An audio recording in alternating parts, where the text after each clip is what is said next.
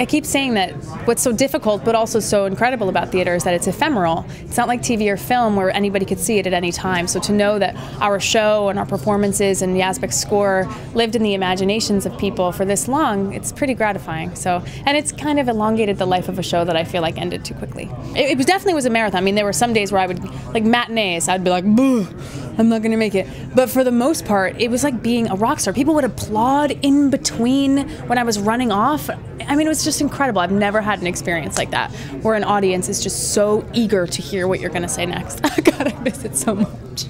I do it in my house. Not as effective. I memorized it super fast, and that is a tribute to Yazbek, because even though it was very wordy, it all made such comedic sense to me. It was right after my second neck surgery, so I was in like a full-blown hard collar, and I was listening to it, and I was like, I don't know if I'm ever going to be able to do this. And I would like try to do it, and I'd be like, I don't think I can do it. So it was overwhelming, but I miss it.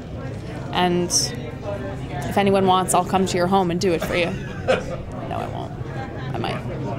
I love working with Jeffrey Lane, and I feel like Women on the Verge was the best collaboration I've ever been involved with.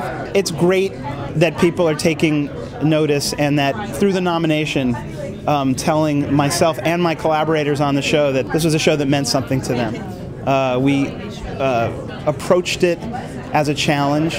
That's what made it fun for us. That's why we did it, and that's why we worked very, very hard for several years on it.